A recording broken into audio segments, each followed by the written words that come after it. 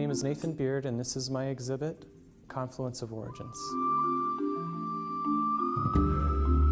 I'm trying to make connections between patterns in the universe, cyclical patterns, biological patterns, cosmological patterns, and trying to tie a lot of things together. Everything that's in the paintings are metaphors. When we look at the application of tape, I'm putting it on there on purpose where I want it to be, but the other parts of the painting, not so much. You know, there's more freedom in that. The paint lands where it lands, or there's giant areas of staining. It's not really planned out at all.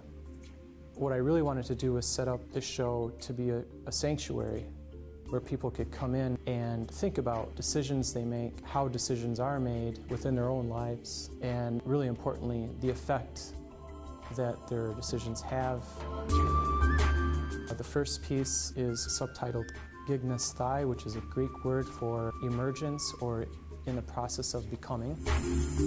The shape of these paintings came to me after awakening from a dream. It's a cacophony of sound, or a cacophony of stimuli that we're receiving, because it is through the stimuli that we receive is how we decide to act. It's sort of like human relationships in a way, where we gel with some people and we don't gel with others.